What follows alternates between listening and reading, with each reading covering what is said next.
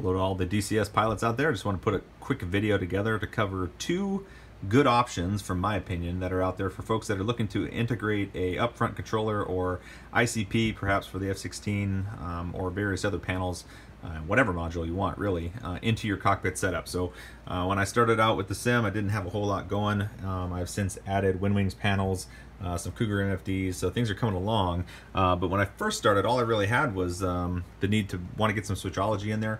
And the Matric app, it's spelled M-A-T-R-I-C, Matric app, it's available in the Google Play Store, really allowed me to create some custom decks using different graphics buttons that I created on my own, as well as some that they already have, to create some custom decks here that allow you to use lots of different things. Like I made these buttons out of screen captures from DCS, and they don't function, like you're not going to see the button. Well, actually, if you press Jet, you can see it. It does function a little bit because you can create two different buttons and it'll look different when you press it. But that's if you want to really get into it. Otherwise, you can just have it be whatever button you want it to be and it'll do the function you want it to. For instance, I started it primarily for the UFC as well as the F keypad for comms.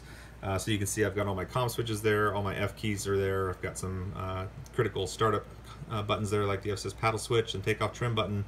Those are all easily accessible just right in front of me instead of having to look down with track IR and use my mouse and all that good stuff. And then the UFC here functions really well.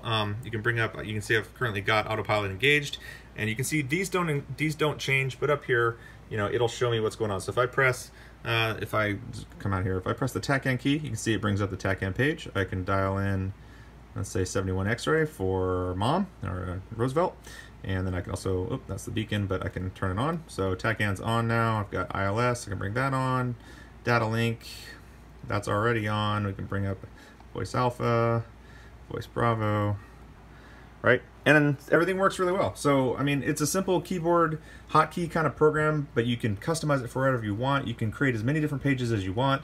Like on this page, I've got all my lighting controls set up there, my MVGs, all that good stuff, radar switch, INS, you know, some basic wing folds, which I then later moved into the front page or the main page, canopy controls, all that stuff. So really useful, and I think to get the full functionality with all the pages that you want out of it, I think it costs $3.95. You know, this tab here that I got from Amazon was $99. So there are some fantastic, like really great simulations of UFCs out there that cost a lot of money, and they're a really nice piece of kit. But if you're not in the market for something that expensive, or maybe that reserved for only one particular module, this allows you to bring up a lot of different modules. I've created a ICP for the Viper on this one, and then you could do whatever you wanted for it. So that's Matric app. So, but then once I got all these switch panels, I didn't really need some of those functions anymore, and so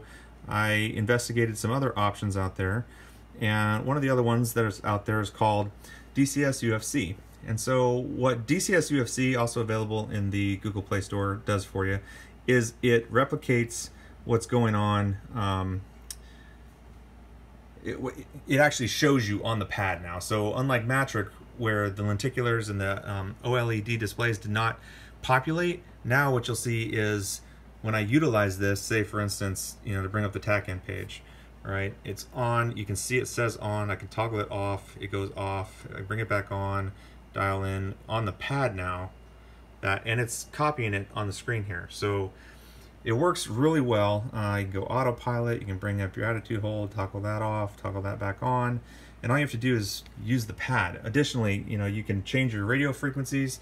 So just like up there, if I go to channel 2, well, it says channel 2 down here as well, and I could punch in whatever freak I want. If I wanted to come back to manual and dial in, say for instance, Nellis Tower, 327, oops, I'm in guard, so it's not gonna let me do that. If I go to manual, there we go, and go 327000, enter, and boom, it's working. So works really well. The UFC works just like it should. You can change your radio volumes using these little knobs here, do all that good stuff. And then the Hornet has some other functionality. If I swipe to the side, well, it brings up some MFDs. Those are not working right now, but if I go back this way,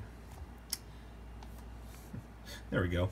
the IFEI, right? So this panel actually works. And so this is kind of designed if you had a whole bunch of tablets and you just wanted to get all these screens replicated, then some modules have more screen support than others. The Hornet currently only has the UFC and the IFEI module workings, but the developer is planning to add additional functionality.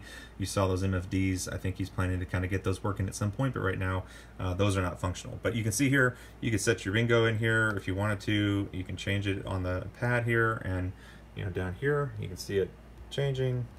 So really great functionality. Really don't have any issue with it.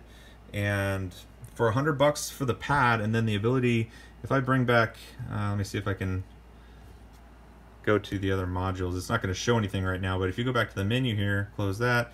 These are all the modules that are currently available that have some functionality. So you got your A10, your Harrier, your Tomcat, and if you click in these are the screens that are currently functional. So A10's got his UFC and warnings page. F16, for instance, has an ICP, warnings, and the DED, and I believe there's a combined screen that puts the DED on top of the ICP. I haven't played with it yet, but I think that is a pretty useful screen because it's going to replicate that DED for you right on top of the ICP.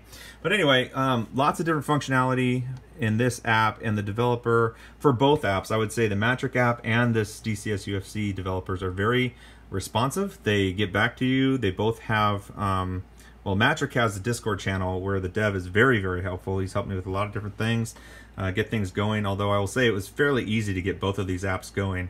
Matric is kind of a server-based entity that runs off your PC and then connects over your Wi-Fi to your tablets. So you might run into some firewall connectivity type stuff, but once you get through that, you're good to go. I did not run into any problems with that, but then the DCS UFC requires a export Lua file modification, but the developer gives you that code on the Google Play Store and his website. So I'm no genius when it comes to coding or changing Lua files, but I was able to get it working on the first shot, so that's a win for me. So if anyone's looking for inexpensive ways to get that UFC switchology going, yeah, you don't have a tactile button per se, it is a touchscreen, but if you're not in the market for one of the really nice replicas out there, then I would say both of these applications could be right up your alley. Enjoy.